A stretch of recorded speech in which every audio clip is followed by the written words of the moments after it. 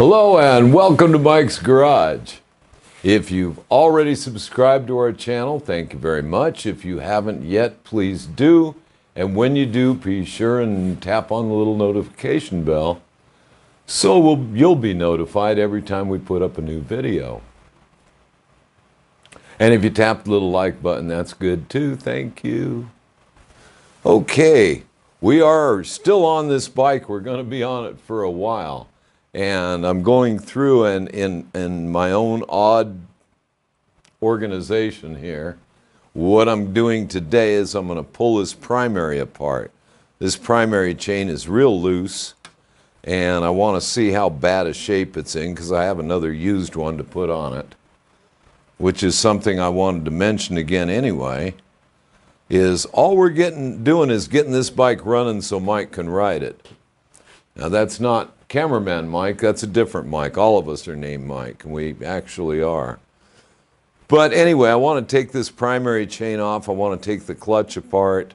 I remember last time the bike was running, it was giving my buddy trouble, and I'd just as soon take it apart now and be ready to do that. Then once I get this apart, I can wash it all up while the oil is draining and things like that. So basically what I'm going to do is take the clutch apart, and I don't expect to find anything really nice in there. I'm not expecting to find anything nice anywhere. Now this is a process I go through. I set one of these little adjustable rules so I know where this thing was set the last time. The book recommends an inch right here from the pressure plate to the releasing disc, from the edge of it right down to the disc. And it's a little over an inch. The later ones are 1 1 32. And truth of the matter is, numbers like that in the book are a good thing to pay attention to. They're a really good starting place when you got a bunch of worn stuff. It may work and it may not. You may put it together and take the bike out and the clutch will slip, and you'll need to take up on these to increase the tension of the springs. But basically, that's it.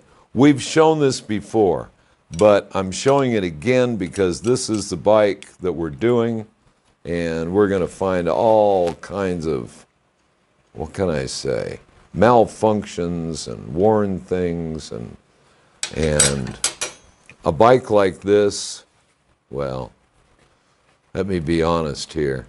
There have been a lot of times in my life when I put something new on my bike and I put the old one back on the shelf. That old one back on the shelf may be better than the next one I have to work on, and when myself or my buddies don't have the money for a new part, quite often an old one will suffice. In this case, we're just going to get this bike running for a while, and that'll be fine. So I just put if it works, I just put a shovel head valve collar on there to use as a washer.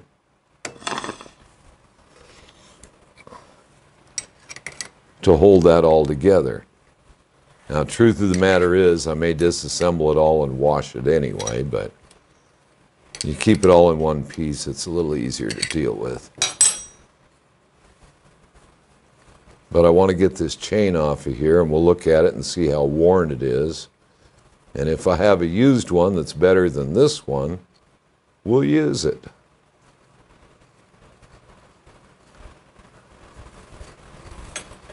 We ain't proud. Or not too proud to use a used part anyway. Okay. Now that comes off as one piece like that because we put this washer right here.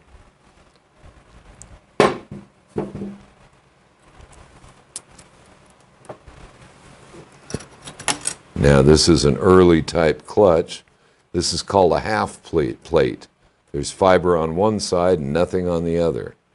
That's the last one in when you're putting it together. And again, we'll go through it when we put it together. Yeah. What I'm finding is a bunch of really soaked nasty stuff. Yeah, it's not that bad. I've seen worse.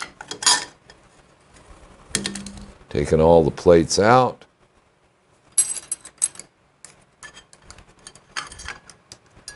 Take a pick here so I can reach in there and get it out. I stack it all in order that it came out just so I know how it was functioning, and any changes I need to make, I can make.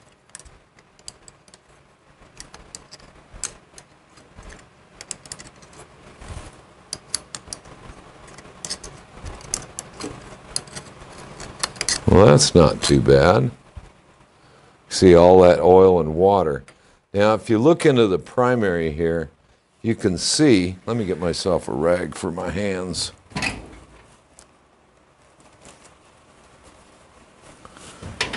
If you look in there, you can see all that rust and junk. And what that basically is somebody hosed this thing off and got a bunch of water in the primary. These old tin primaries do not keep water out. So be aware, you hose this thing off, you're going to get water in there. And it mixed with the oil that was going in to lube the chain.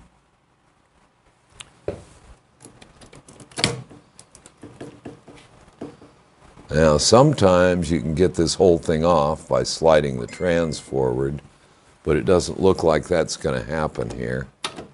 So, we'll put it back on for the moment, and we'll take this sprocket off. Let's see.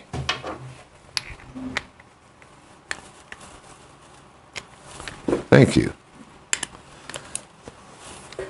Let's see, I don't have any air. Let's see.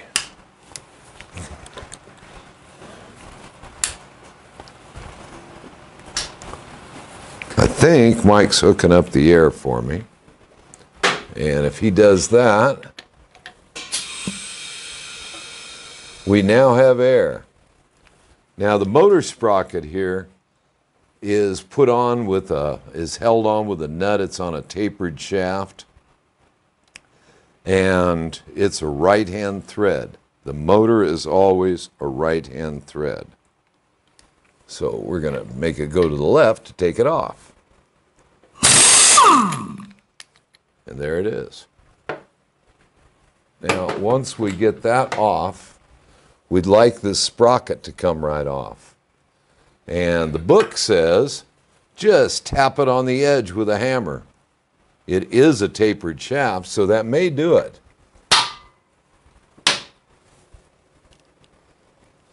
Not really.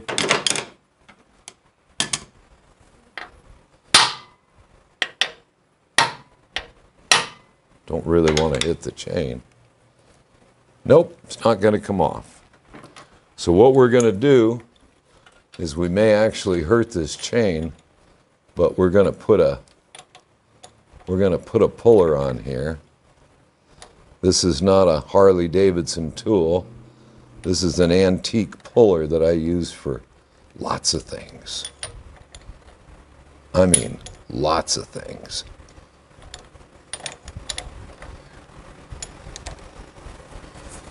And with a little luck, it'll come right off. In fact, it may take a lot of luck. I don't know. So we'll do this right here.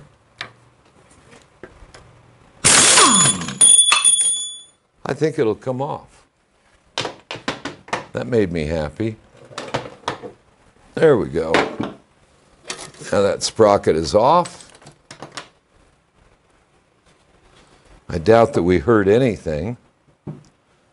And now we can pull the clutch basket off and see just how bad this thing really is. Now you can see all the muck and junk and stuff in there that I need to wash.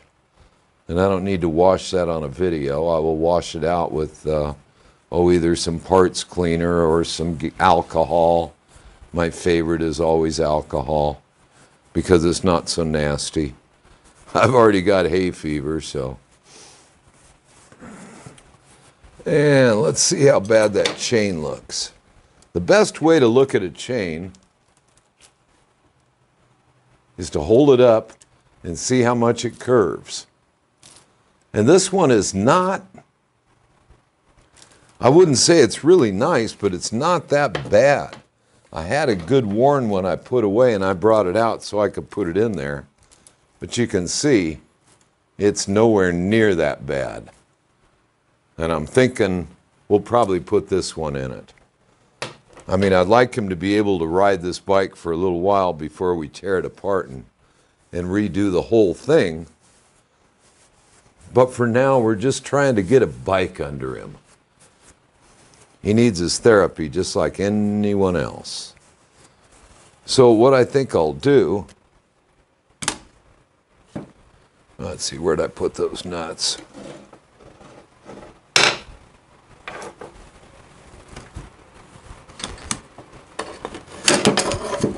There they are. So what we'll do is we'll take the clutch hub out of there, and it doesn't look too bad either. Now we'll look at these fingers here on it, and they're worn. You can see the wear marks, but you can just see them. You can't feel them as bad. They aren't really that bad. I'm really pleased to see this thing like this, because we're trying to do this on very little money. Again, it's just to get it running.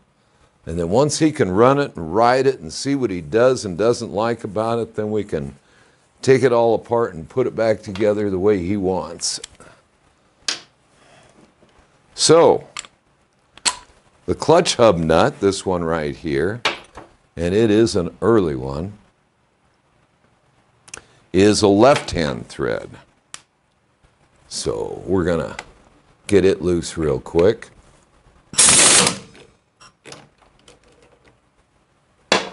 Well, that was nice. And now we'll take the appropriate puller. And this is for all different models and stuff. And what I did years ago is I put a little mark here and here and here so I could see the best way it goes on. And there it is.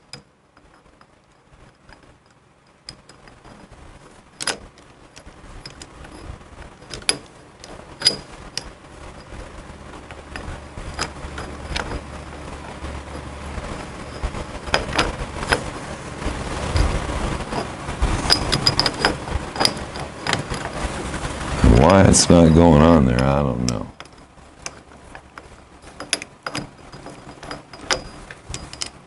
Nothing in that hole. Oh, you know what it is? That clutch rod is hammered, and the end is too big. It's too big to go in the hole of this puller.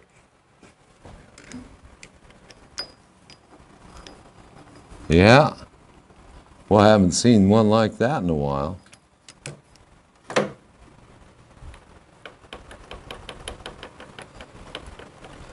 Yep. And the other end isn't letting it come through either. Well, gee. I guess what we'll have to do is take the kicker cover out and knock that thing through there. Worse things have been known to happen. What I'm going to need to do is go to the other side of the bike and see if I can do that without pulling the pipes off. No, I can't. I got to pull that pipe to get the kicker cover off. And so I guess we'll pull the pipe off.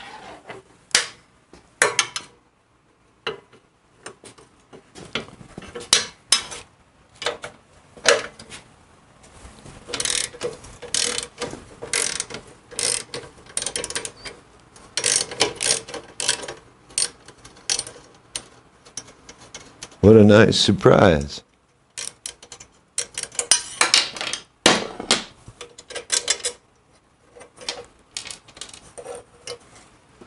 Okay.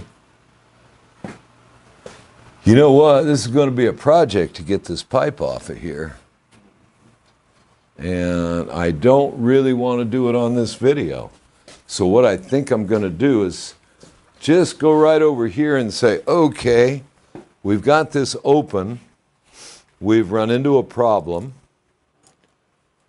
with the push rod. And I think I can grind that down a little bit and take it apart, but I'm still going to need to take it out through the kicker side. So, let me try that one more time. See if I can maybe get it on there.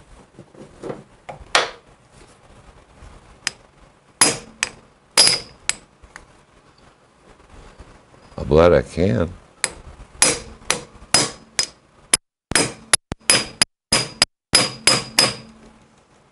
Rather unorthodox manner of doing that.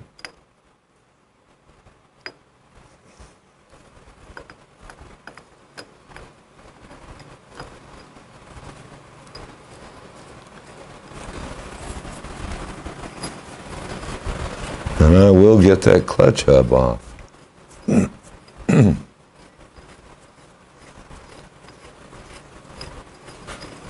There, shock and amazement, huh? And we'll put these nuts on. And I put them on backwards because I really don't want to tear up the adjusting notch in here.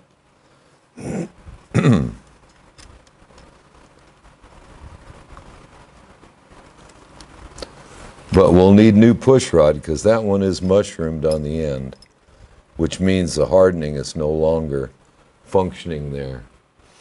And so we'll need to replace it.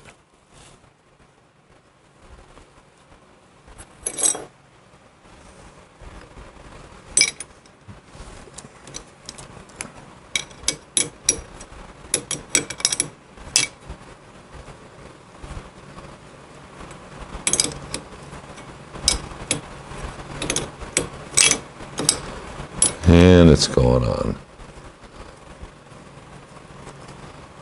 Of all the things you got to have right when you ride one of these things, the primary is so important. Got to have that chain working right. You've got to have the tension on it pretty good. You got to have the clutch working good. So, no point in starting the motor till you got all of this sorted out. Because in the first ride, that clutch could easily quit working from that clutch rod being soft on the end. Once they get past the hardening,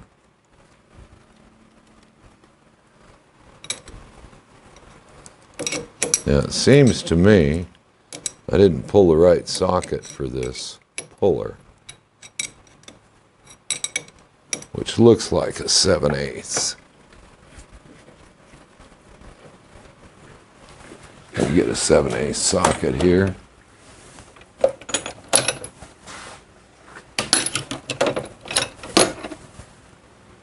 That looks like a 7/8, and it is. Okay, off comes the clutch hub right about now.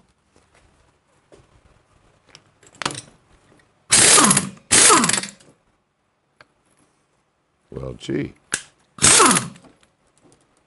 And the key fell out, which is normal. And here comes the clutch hub.